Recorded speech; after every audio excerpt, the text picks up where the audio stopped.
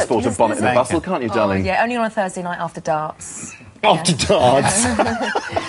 For once, I'm stuck for words because I know it's the truth. Do you play in a darts team? No, I do like a game of arrows, yeah. Oh, arrows. She's like Pat Butcher, know what I mean? Now, has anyone here ever experienced a hurricane?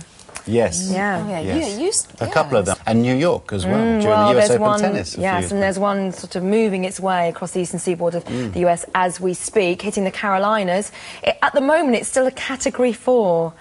So by the time it sort of moves up, I know it's going to weaken, but even so, 100-mile-an-hour winds are pretty scary. You love all this, don't you? A very quiet hurricane season so far, and it's great to see a little sort of eye of the storm there from a distance. As I say, if you live in its path, it's not that great. No, this is not meteorological pornography. It's looking it's looking pretty nasty, actually. Don't get a lot of them in Shoreditch. No.